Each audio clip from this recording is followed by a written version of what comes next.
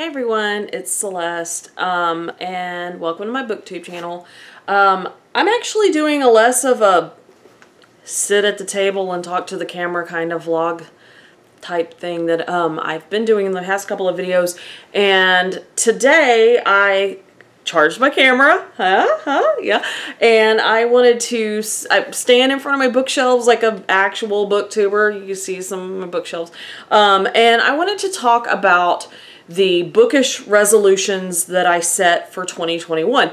Now, the thing about it is that at the beginning of the year, there was some like drama and stuff, and I did not film for a long time, but I didn't film my video where I talked about my bookish resolutions for 2021 at all. I wrote them down, but I didn't actually film the video. So what I wanted to do is sort of present them and also update them, because even though I didn't have a video for them, I still thought about them and was, working on them and whatever. Okay, so as I'm filming this, July 23rd, everything is current now. Like, as soon as like I sit down and read some more, like, it could be a whole lot different. Who knows?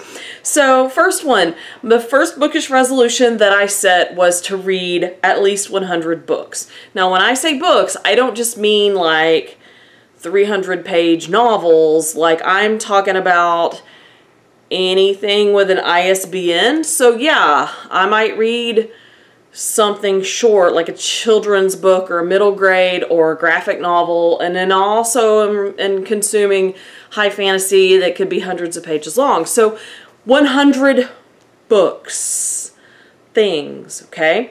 So I'm proud to say that as far as that bookish resolution goes, I am on track. Right now, as I stand here, I am at 67 books, which puts me 12 books ahead of schedule for that goal. And I think I'm actually on track to get to like 114 or so if I keep up the momentum that I've got right now. We'll see. I get slumpy. For those of you who don't know, I am a high school English teacher, so let me tell you, when school starts, I start getting school brain, where I'm thinking about things I need to do in my classroom, beginning of the year prep, and then I start grading things. And sometimes, because of the nature of the work that I do, I get read out in the sense that my eyes are tired. And so I just sort of, I can listen to audiobooks, or I can just like veg out in front of, Netflix or something. Anyway, so I'm on track. So yay. Starting off on a good start. Okay, the next bookish resolution was to finish setting up my rainbow shelves. That's these shelves here behind me. They're not really set up all the way. I mean, you can see some of the white and some of those warm tones underneath it. The blue and the green is not really done.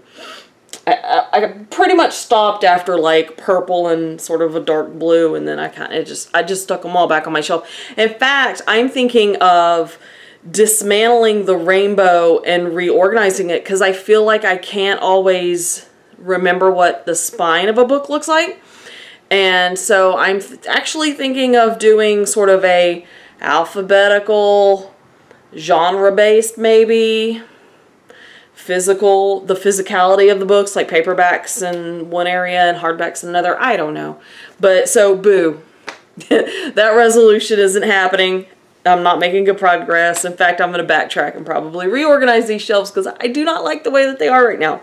Okay, third resolution I want to talk about is to read all of the book club books. And you're like, what book club are you talking about? Well, I'm part of a book club with a handful of other people that we actually meet once a month.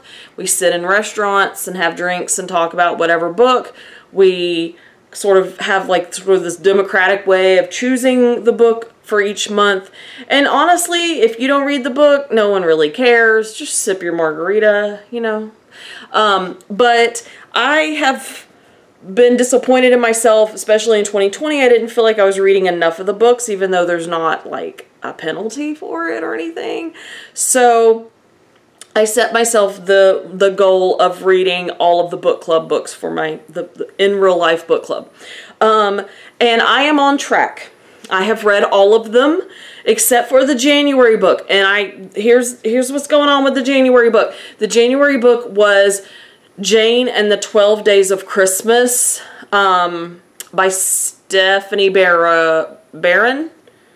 Yes, Barron. Yes.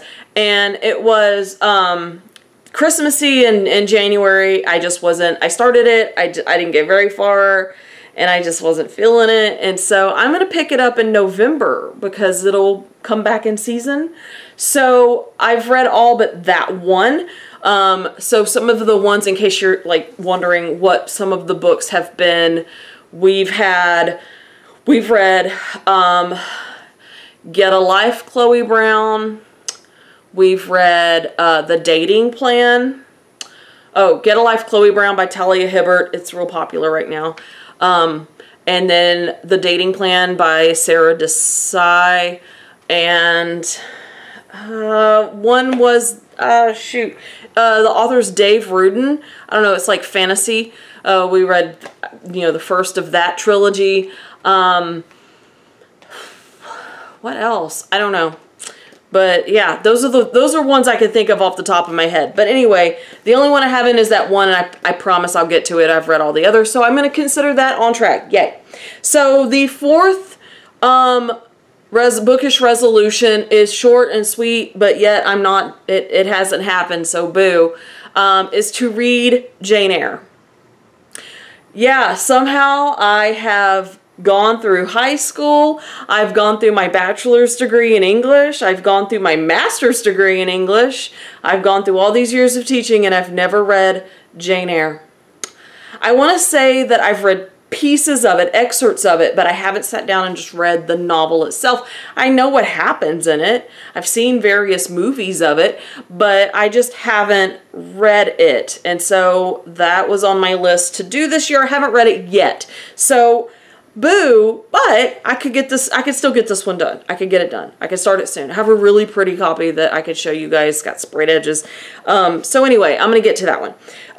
Number 5, my bookish resolutions for 2021 is to read 25 nonfiction / memoir books. So nonfiction of whatever type. Could be memoirs, could just be, nonfiction that just covers a topic or whatever. So I've always tried to make a go. Like what I did is I looked at what I had done in 2020 and I made it a number divisible by 5.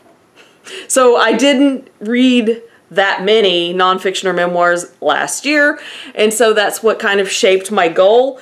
As of right now, I have read 13 that fall within that category at this time, and so I'm going to say that I'm on track to get those 25, okay? So yay, I'm on track on that one. Next one is number 6, and again, this one is to read 3 Brandon Sanderson books. As of right now, as I stand here, I've read 1. I've read the first of the Mistborn, but I have all the Mistborn. Well, the main trilogy of Mistborn, and then I have like Skyward and Starsight, I think. And so, yeah. But I wanted to read 3 of them. It's like I'm collecting them and I haven't actually read them. So, yeah, I've read 1 out of 3 that I want to read this year. So I'm going to say that I'm on track because when I do sit down to read them, the pages just, they just fly. And I really think that if I pick up, pick up one and just kind of like, especially when we get in these fall afternoons or like rainy, and cool, like cozy up with some warm coffee and a fuzzy blanket and just knock it out one weekend, right? So I'm going to say that I'm on track. I've done 1 out of 3. I'd feel better if I had read 2, honestly, but okay, it's fine, it's fine. And then number 7 on my bookish resolutions is to read at least 30 books by non-white authors.